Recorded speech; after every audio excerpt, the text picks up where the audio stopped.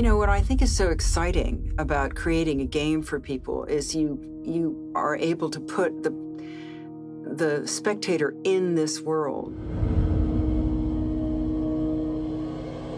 It's an original. It's like Frankenstein or Dracula, Wolfman. It's just nothing seen like it before or after. Somewhere in the middle, I remember having a conversation with Yaphet, and I said, "We're doing a classic, you know." And he says, "Yeah, we sure are." 1984, is that when he was made? 35 years, it was 79.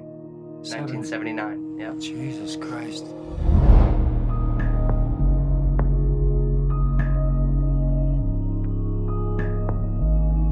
You cannot walk away from a video game. There's no walking away. You're there. You're married into it. In games, you do it from different perspectives. So, I mean, maybe I get to be a badass and survive. Who knows? The idea of putting you in the movie, as it were, I think is they're not film directors, but they know what we all want, which is to be immersed in this world.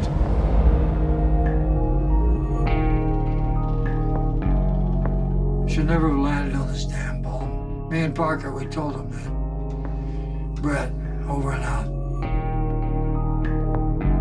Jesus, you took your time. Shut off my side of the system. I'm a sitting duck here.